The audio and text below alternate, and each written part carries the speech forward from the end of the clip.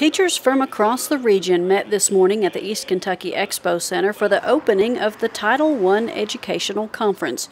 Pike County School Superintendent Reed Adkins says it is very important for Eastern Kentucky teachers to have access to professional development resources right here in Pike County. We started off the morning talking about the economic situation in Eastern Kentucky and how important our educators are to our students. Right now, they're the most important group of people we deal with. During the two-day conference, educators from across Eastern Kentucky are able to share experiences and network with other teachers, as well as attend breakout sessions on topics that hit close to home. So they're able to adapt it in ways to meet our needs in our classrooms here in Eastern Kentucky. Just learning the resources we can use, how we can expose these to our students. That's what I like. It's a down-home professional development that really connects for us as Eastern Kentucky teachers.